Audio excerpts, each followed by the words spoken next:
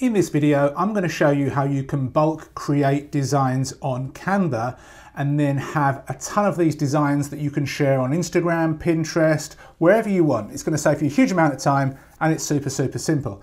So we're over here at Canva, and just to demonstrate this, I've typed in Pinterest and I want to choose one of these templates. Now, of course, you can choose any template that you want related to the kind of industry that you're in.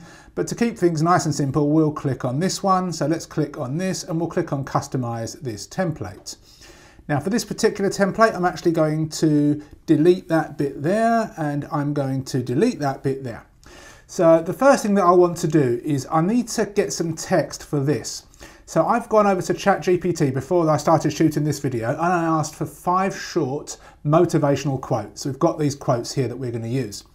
Then I've come over here to Google Sheets and I've created a brand new Google Sheet, and in the first row I've just said quote, and then I have quote 1, 2, 3, 4 and 5 from Chat GPT. Here I want to click on File, Download, and I want to download a CSV file. So we're going to click on download and that's going to download. You can see it's downloaded up there. We've now come back to Canva. Now the first thing I want to do is change this font. It doesn't look very nice to me. So first of all, I want to click up here and choose one of the fonts that I like. I like this font here, so I'm going to choose this.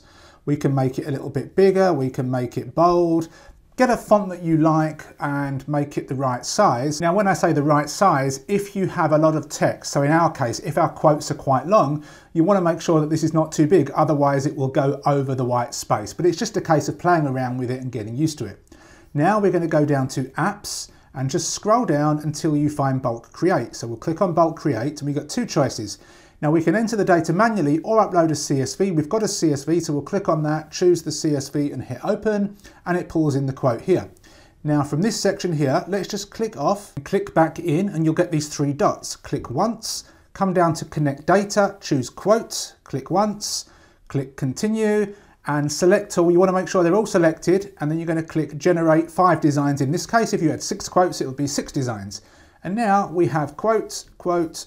Obviously this one we're going to need to edit. So again, what we'll need to do here in this case is play around with this so it just makes sense.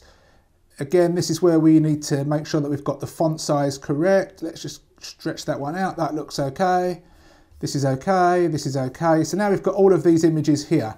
Now, if you wanted to, you could, before doing all of this, you could change the coloring. So if you want to click on this and make it fit your brand, you can. If you wanted to click on the background image or choose a different design, you could. But now we have these images.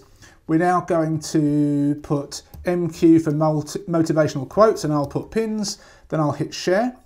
I will then hit download.